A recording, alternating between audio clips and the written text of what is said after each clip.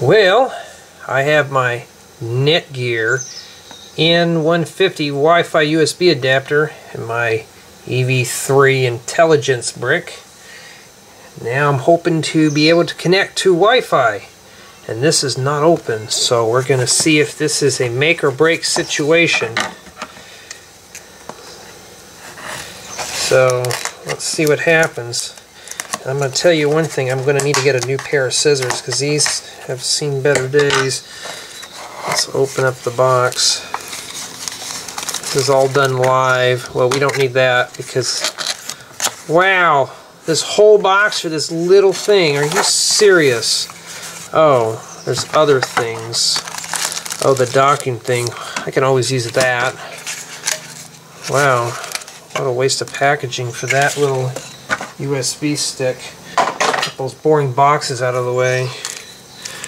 Alright, so this is what it looks like. It says stop. Run the installation CD first before connecting this device. Well, there's obviously no CD drive on this except for a SD memory card. So let's see how I can open this up. Oh, it just rips. I'll just rip it open. It says stop, but we're going to go anyways. That's the way it always is. And for some of you who think I'm always immature because of the way I talk, well, this is supposed to be for fun. Oh, they actually have a protected cover on this. Wow. Ooh, isn't that fancy? They had to make it extra safe and extra protective. Okay, get that out of the way. Now let's marry these two things, but before I can do that, this is supposed to plug in into the side. So let's try it out and let's see what happens. To make this even easier, I'm just going to drop this down. And, well, I went down too far. So let's go up a little higher. Let's boot up the brick. Just be quiet, Crow. Hey, didn't you hear me? I said be quiet. Wow, that's connecting. Ooh, get exclusives. What is this, 50 new songs? Oh, download up to 50 new songs from eMusic. Oh, well, who cares? I don't download, I actually buy my music. Well, that's what I always say anyways. Oh, there it goes. Alright, now I want to connect to the Wi-Fi. Now, this thing doesn't have this dongle or whatever it's called, but if you normally would connect without it, this is what it will say to you. It'll spit some thing out. I don't know how I'm going to get this thing to really focus in. Oh, there we go.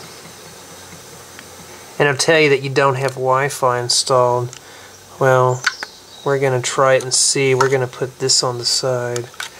Keep my fingers crossed. Okay. I'm inserted. Let's see if it works. Oh wow. Let's see here. Connections. This might not work. If it doesn't work, then well, I'll have to play around with it.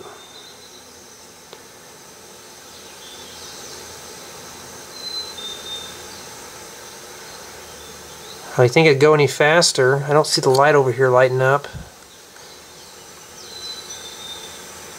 Alright, well this time it gave me a check mark. Okay, but let's see, connections. Excuse me. Let's see what happens. I never got this far before. Add hidden. I don't want to add hidden. There's no list. Well, I don't have a hidden network. I don't know how to get out of this. I'll just click the home button. Alright, we click this. That's the only two options. It just says connections, and I can't manage to get a connection in here, and I'm only about maybe 20 feet away from my network device. Oh, there's the light. It just came on. Oh, look at that. Look at all the extra connections. So now it does work. So you just have to play with it. There's EV3. That's mine. Connect. WPA2. Oh, and it's asking for a password. Well, I'm going to rechange all these passwords when I'm done, so let's just try it here and let's see if we can connect. And you guys are asking me, what am I going to use this for? Well, you know, you're going to... Oh, wait a minute, you know what? Is this thing case sensitive or something? Let me see if I can see it here. Hold on, let me pull it away here because I can't see it from the viewfinder. Oh, there it is. I've never really had played with this before, but you have to go to this thing here to get it to work. Okay. Let's see if we can get this done here. Sorry about the quality of this. This is a live video, so if I make a mistake, you're all gonna know it. At least they have a standard QWERTY keyboard, except I'd rather type with the keyboard instead of do this. And for somebody who says I talk too much, well, oh well. Store. So, oh, there's the R right next to the E. The QWERTY. Okay, let's see if we can get to the M, and then S. Let's see if I can connect. And then, well, you can't even get to the enter button. You think it would let you. See if it'll let me connect.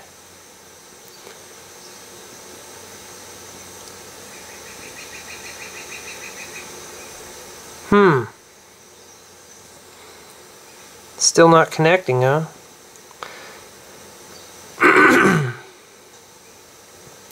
Oh, it did connect. Alright.